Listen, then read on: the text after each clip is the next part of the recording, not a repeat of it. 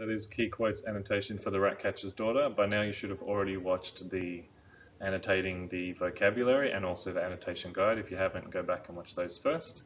But the goal of this one is for you to apply your own annotation practices following the sort of annotation guide I've provided. So our learning intention is to practice annotating pages that contain key quotes from each theme and some examples of literary devices.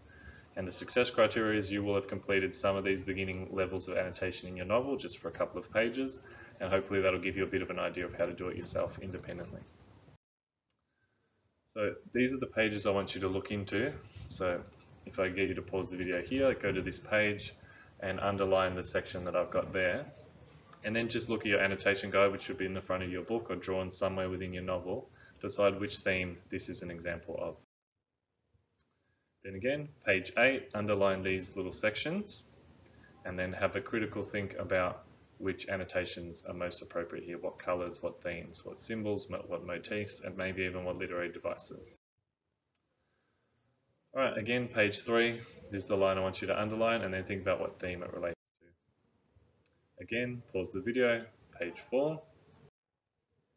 Page 5, pause the video, underline what I have here and annotate it how you would. Page 6, pause the video, same thing, underline these little sections and decide what they all mean. Page 7, same drill. Page 8, same again. Page 9. Page 10. Same thing, there's a lot to underline here, so pause it, take a moment and get your highlighters out and think about what fits. Page 11, one super large chunk and a little example of something there. And then page 12, just 2 lines there. Okay, and then these are my answers, or how I annotated it. There's not really a right or wrong way with annotation. As long as you can justify something, you can do it. So what I've got here is the pink is gender roles, and education is my little motif or symbol for education. Page 2, check and compare if this is how, sorry, it's not page, it's example page 2, but it's on page 8. Check and see if you have the same sort of thing here. The tricky one is, of course, onomatopoeia, because whine is a sound effect that we use to give a sound that otherwise we wouldn't really have a name for. Then we've got gender roles, social class, that's a drawing of a rat and that's a drawing of a dog in case you can't tell, and then we've also got alliteration, so the Y sound. Nasty, yappy, snappy, nervy, so the Y at the end of the word. This one's easy, social class. We couldn't afford me. Then we've got here fear and panic, social class, and fear and panic.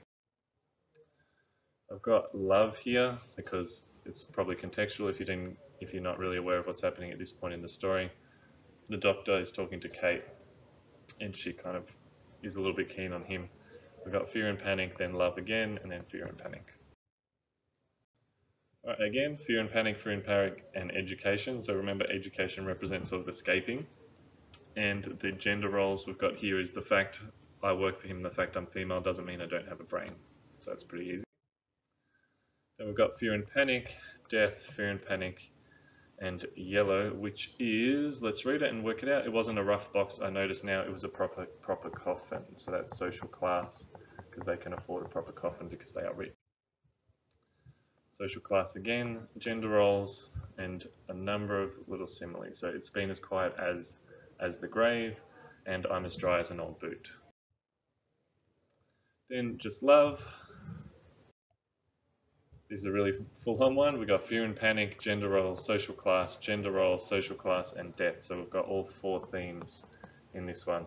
It's very rare that you would annotate a page this closely, but there's obviously a number of key quotes all on one page. Okay, we've got social class, and this is just an intertextual reference to Oliver Twist. Then we've got social class, death, and love. So sad to know he'll never meet them again. She put her hand to wipe away the tears. So someone's died, and love is kind of the theme related to that.